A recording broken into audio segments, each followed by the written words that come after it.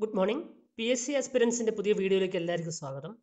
നമ്മൾ ഇന്ന് ഡിസ്കസ് ചെയ്യാൻ പോകുന്നത് അളവുകളും യൂണിറ്റുകളും എന്ന പാഠഭാഗമാണ്.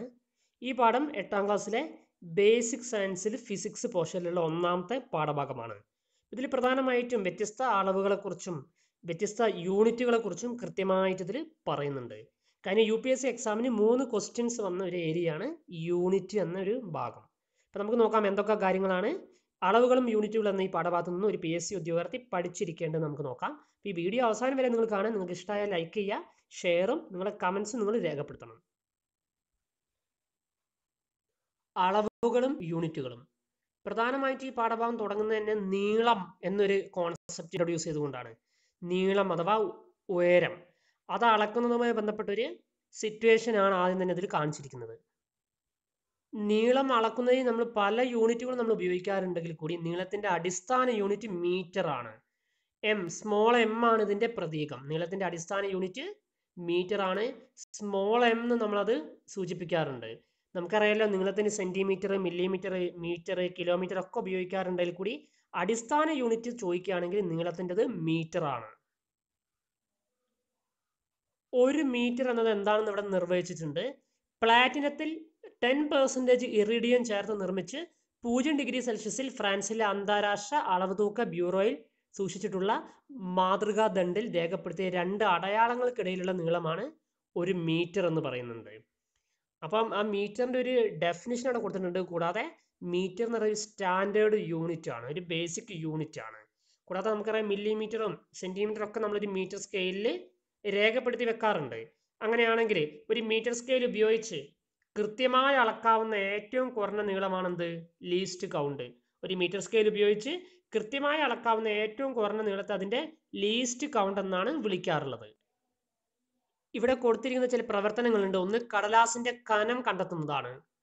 രണ്ടാമതായിട്ട് വളഞ്ഞ വരയുടെ നീളം എങ്ങനെ കണ്ടെത്താം, പിന്നെ ഗോളത്തിന്റെ വ്യാസം എങ്ങനെ കണ്ടെത്താം. ഇങ്ങനെ കുറേ സന്ദർഭങ്ങൾ കൊടുത്തുകൊണ്ടാണ് ഇവിടെ നീളം എന്ന കോൺസെപ്റ്റ് കൃത്യമായി അവതരിപ്പിക്കുന്നത്. അടിയിൽ കുറച്ച് കണക്റ്റിംഗ് റിലേഷൻസ് കൊടുത്തിട്ടുണ്ട്. നമുക്കറിയാം 1 കിലോമീറ്റർ എന്ന് പറയുന്നത് 1000 മീറ്റർ ആണ്. 1 കിലോമീറ്റർ 1000 മീറ്റർ എന്ന് പറയുമ്പോൾ 10⁻³ മീറ്റർ എന്ന് എഴുതാം. എന്നാൽ 1 സെന്റിമീറ്റർ എന്ന് പറയുന്നത് എത്രയാണ്? 1/100 മീറ്റർ ആണ്.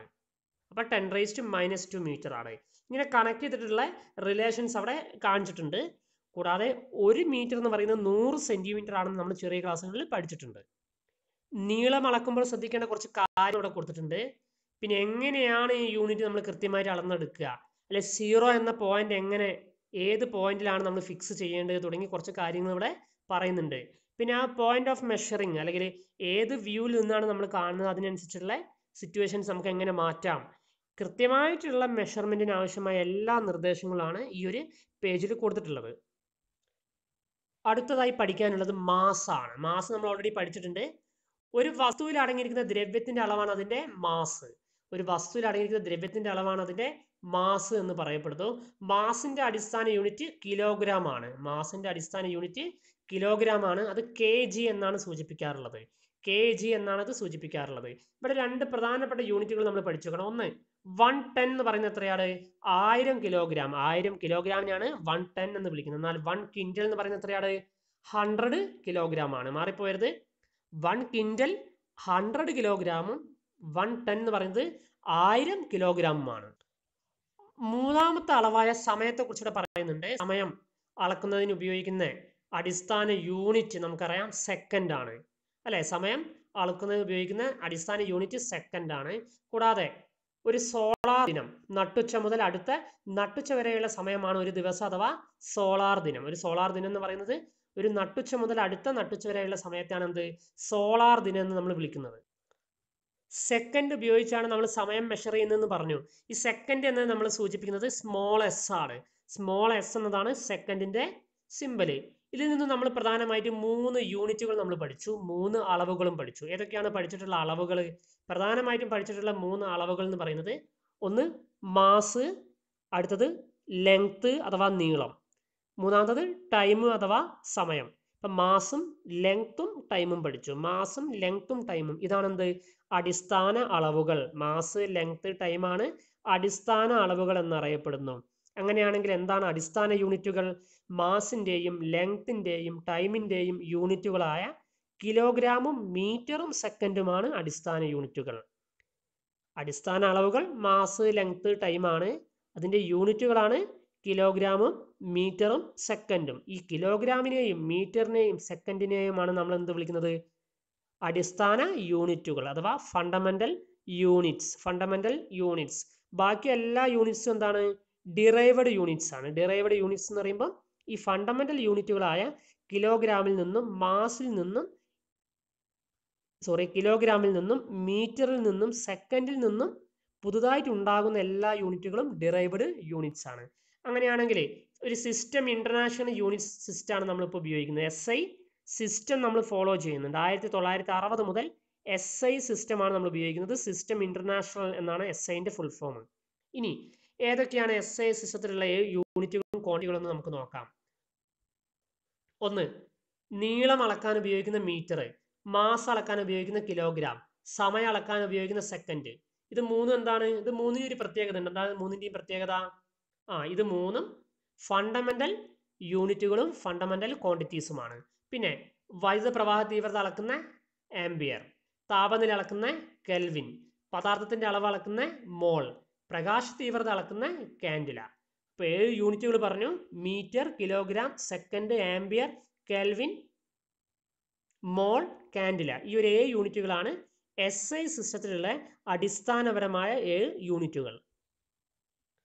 ഇങ്ങനെ അടിസ്ഥാന യൂണിറ്റുകൾ ഉപയോഗിച്ച് പ്രസ്താവിക്കുന്നതോ അടിസ്ഥാന യൂണിറ്റുകളെ ആശ്രയിച്ച് നിലനിൽക്കുന്നതായ ബാക്കി എല്ലാ യൂണിറ്റുകളാണ് എന്ത്? വ്യുൽപ്പന്ന യൂണിറ്റുകൾ അഥവാ ഡിറൈവഡ് യൂണിറ്റുകൾ. വ്യുൽപ്പന്ന യൂണിറ്റുകൾ അഥവാ ഡിറൈവഡ് യൂണിറ്റുകൾ എന്ന് പറയുന്നു. ഉദാഹരണത്തിന് നീളത്തിന്റെ യൂണിറ്റ് മീറ്റർ ആണ്. നീളത്തിന്റെ അടിസ്ഥാന യൂണിറ്റ് മീറ്റർ ആണ്. എന്നാൽ വിസ്തീർണത്തിന്റെ യൂണിറ്റ് എന്താണ്? വിസ്തീർണത്തിന്റെ യൂണിറ്റ് എന്ന് പറയുന്നത് മീറ്റർ സ്ക്വയർ ആണ്.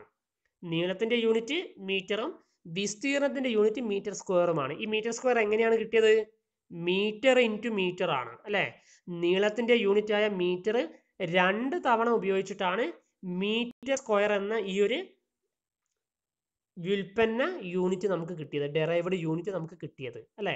അപ്പൊ മീറ്റർ എന്ന അടിസ്ഥാന യൂണിറ്റ് ഉപയോഗിച്ച് മീറ്റർ സ്ക്വയർ എന്ന വ്യുൽപ്പന്ന യൂണിറ്റ് നമുക്ക് നിർമ്മിച്ചെടുക്കാൻ സാധിച്ചിട്ടുണ്ട്. SI യൂണിറ്റുകൾക്കുള്ള പ്രധാനപ്പെട്ട സവിശേഷതകളാണ്. ഒന്ന്, ഏകീകൃത യൂണിറ്റുകളാണ് എന്ത്? SI യൂണിറ്റുകൾ. ഏകീകൃത യൂണിറ്റ് ആണ് SI യൂണിറ്റ്. അന്താരാഷ്ട്ര അംഗീകാരമുള്ളതാണ് SI യൂണിറ്റ്സ്. എല്ലാ ഭൗതിക അളവുകളും പ്രസ്താവിക്കാൻ പര്യാപ്തമാണ്. ഏകീകൃത യൂണിറ്റ് ആണ്, അന്താരാഷ്ട്ര അംഗീകാരമുണ്ട്, എല്ലാ ഭൗതിക അളവുകളും പ്രസ്താവിക്കാൻ പര്യാപ്തമാണ്. അതിനുശേഷം ഇലയുടെ ഒരു പരപ്പളവ് അല്ലെ, വിസ്തീർണമാണ് പരപ്പളവ്. ഇലയുടെ പരപ്പളവ് എങ്ങനെയാണ് കണ്ടെത്തുന്നത് എന്ന വിധം ഇവിടെ കൃത്യമായിട്ട് വിവരിച്ചിട്ടുണ്ട്. ഇല വെച്ചിരിക്കുന്ന ഗ്രാഫ് ഷീറ്റിലുള്ള സ്ക്വയറുകളുടെ എണ്ണം ആദ്യം തന്നെ എന്ത് ചെയ്യുക? കണ്ടെത്തും. അതിനുശേഷമാണ് ഈ ഒരു അളവ് നമ്മൾ കണ്ടെത്താൻ ശ്രമിക്കുന്നത്. പിന്നെ വ്യാപ്തവും സാന്ദ്രതയും എങ്ങനെയാണെന്ന് പറയുന്നുണ്ട്. എന്താണ് സാന്ദ്രത? സാന്ദ്രത എന്ന് പറയുന്നത് ഒരു വസ്തുവിന്റെ മാസിനെ വ്യാപ്തം കൊണ്ട് ഹരിക്കുമ്പോൾ കിട്ടുന്ന ക്വാണ്ടിറ്റിയാണ് സാന്ദ്രത. ഒരു വസ്തുവിന്റെ മാസിനെ വ്യാപ്തം കൊണ്ട് ഹരിക്കുമ്പോൾ നമുക്ക് കിട്ടുന്ന ക്വാണ്ടിറ്റിയാണ് സാന്ദ്രത അഥവാ ഡെൻസിറ്റി. D എന്ന് സൂചിപ്പിക്കാം. എന്താണ് മാസിന്റെ യൂണിറ്റ്? മാസിന്റെ യൂണിറ്റ് കിലോഗ്രാം ആണ്. എന്താണ് വോളിയം അഥവാ വ്യാപ്തത്തിന്റെ യൂണിറ്റ്? അത് മീറ്റർ ക്യൂബ് ആണ്. അതുകൊണ്ട് തന്നെ സാന്ദ്രതയുടെ യൂണിറ്റ് എന്താണ്? Kilogram per metre cube. Kilogram per metre cube എന്നതാണ് ഡെൻസിറ്റിയുടെ യൂണിറ്റ്. അപ്പൊ ഡെൻസിറ്റി കണ്ടുപിടിക്കാൻ എന്താണ് ശ്രദ്ധിക്കേണ്ടത്? ഒരു വസ്തുവിന്റെ മാസിനെ അതിന്റെ വ്യാപ്തം കൊണ്ട് ഹരിച്ചാൽ എന്ത് കിട്ടും? ഡെൻസിറ്റി എന്ന ക്വാണ്ടിറ്റി കിട്ടും. അതിന്റെ സമവാക്യം ഇവിടെ കൃത്യമായി ഇവിടെ കൊടുത്തിട്ടുണ്ട്. നമുക്ക് കാണാവുന്ന അതിന്റെ സമവാക്യം ഇവിടെ എന്താണ്? മാസ് ബൈ വ്യാപ്തമാണ് സാന്ദ്രത. അതിന്റെ യൂണിറ്റും ഇവിടെ കൃത്യമായിട്ട് കൊടുത്തിട്ടുണ്ട്. അത് കാണിക്കാനുള്ള ചെറിയൊരു പരീക്ഷണം ഇവിടെ കൃത്യമായിട്ട് കൊടുത്തിട്ടുണ്ട്, ഈ വോളിയവുമായി ബന്ധപ്പെട്ടുള്ള കാര്യങ്ങൾ. സാന്ദ്രത പ്രധാനമായിട്ട് ഒരു പ്രത്യേക ക്വാണ്ടിറ്റി ആണെന്ന് പറഞ്ഞു. ഉദാഹരണം പറയുകയാണെങ്കിൽ സാന്ദ്രത കൂടിയ വസ്തുക്കൾ വെള്ളത്തിൽ താഴ്ന്നു പോവുകയാണ് ചെയ്യുക. അതുപോലെ തന്നെ സാന്ദ്രത കുറഞ്ഞവ വെള്ളത്തിൽ പൊങ്ങിക്കിടക്കും. സാന്ദ്രത കൂടിയ വസ്തുക്കൾ വെള്ളത്തിൽ താഴ്ന്നു പോകും. അതുപോലെ തന്നെ സാന്ദ്രത കുറഞ്ഞവ വെള്ളത്തിൽ പൊങ്ങിക്കിടക്കുകയാണ് സാധാരണയായിട്ട് ചെയ്യാറുള്ളത്. അതിന് വേണ്ടി ഇവിടെ പറയുന്ന ഒരു കാര്യമുണ്ട്, പ്രധാനപ്പെട്ട ഒരു കാര്യം. നമുക്കറിയാം, ശുദ്ധജലത്തെ അപേക്ഷിച്ച് ഉപ്പുവെള്ളത്തിന് സാന്ദ്രത കൂടുതലാണ്. മനസ്സിലാക്കേണ്ടത്, ശുദ്ധജലത്തെ അപേക്ഷിച്ച് ഉപ്പുവെള്ളത്തിന് സാന്ദ്രത കൂടുതലാണ്. അക്കാര്യം മറന്നു പോകരുത്.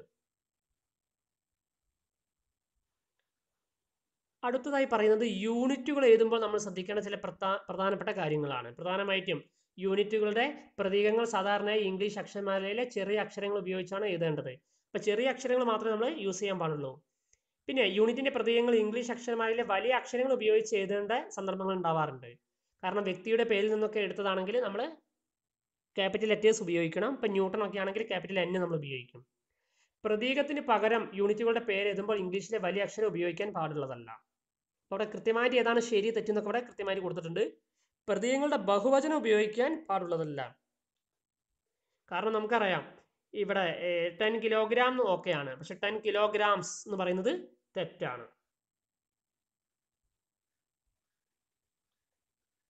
പിന്നെ ശ്രദ്ധിക്കേണ്ട ഒരു വസ്തുതയാണ്, ഒരു വാക്യത്തിന്റെ അവസാനത്തിൽ അല്ലാതെ പ്രതീകത്തിന് ശേഷം കുത്ത്, കോമ തുടങ്ങിയ ചിഹ്നങ്ങൾ ഉപയോഗിക്കാൻ പാടുള്ളതല്ല.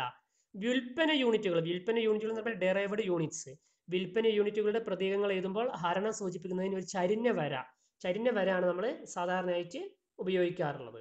അപ്പോൾ നമ്മൾ ഇങ്ങനെ എഴുതും അല്ലെ, നേരത്തെ പറഞ്ഞേ കിലോഗ്രാം പെർ മീറ്റർ ക്യൂബ് ഇങ്ങനെ എഴുതാറുണ്ട്, അല്ലെങ്കിൽ മീറ്റർ പെർ സെക്കൻഡ് സ്ക്വയർ ഇങ്ങനെയാണ് നമ്മൾ സൂചിപ്പിക്കാറുള്ളത്. ഈ മറ്റ് യൂണിറ്റുകളുടെ ഗുണിതങ്ങളാക്കി പ്രസ്താവിക്കപ്പെടുന്ന വ്യുൽപ്പന്ന യൂണിറ്റുകൾ എഴുതുമ്പോൾ അവയ്ക്കിടയിൽ കുത്തിടുകയോ അല്ലെങ്കിൽ സ്പേസ് നൽകുകയോ ചെയ്യണം. അപ്പോൾ അതും ഇവിടെ ഓർത്തുക്കണം, കൃത്യമായി കൊടുത്തിട്ടുണ്ട്. ഇപ്പോൾ ഈ യൂണിറ്റിന്റെ പ്രതീകവും യൂണിറ്റിന്റെ പേര് ഒരു വ്യുൽപ്പന്ന യൂണിറ്റിൽ ഇടകലർത്തി ഉപയോഗിക്കാനേ പാടില്ല. കിലോഗ്രാം പെർ എന്നൊക്കെ ഫുള്ളായിട്ട് എഴുതാൻ പാടില്ല. ഒന്നുകിൽ നമ്മൾ എന്ത് ചെയ്യണം, ശരിയായിട്ട് നമ്മൾ സിമ്പിളായിട്ട് കിലോഗ്രാം പെർ മീറ്റർ ക്യൂബ് ആണ് നമ്മളെ ശരിയായ രൂപം. ഇവിടെ നമ്മൾ എന്താ ചെയ്തത്, ഒന്നുകിൽ kilogram per cubic metre complete എഴുതി. പക്ഷെ ഇവിടെ കിലോഗ്രാം പെർ മീറ്റർ ക്യൂബ് എന്നുള്ളത് ഷോർട്ട് ആക്കി. അപ്പോൾ ഇത് പാടില്ല.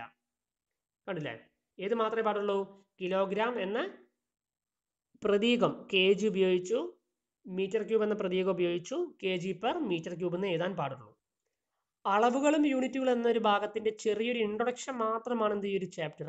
പക്ഷെ അളവുകളും യൂണിറ്റുകളുമായി ബന്ധപ്പെട്ട് പല ക്വസ്റ്റ്യൻസും PSC പരീക്ഷകളിൽ ചോദിക്കാറുണ്ട്. അപ്പോൾ നമുക്ക് വരുന്ന വീഡിയോസിലൊക്കെ നമുക്ക് എന്ത് ചെയ്യാം, ഇത്തരം കാര്യങ്ങൾ നമുക്ക് ഡിസ്കസ് ചെയ്യാവുന്നതാണ്.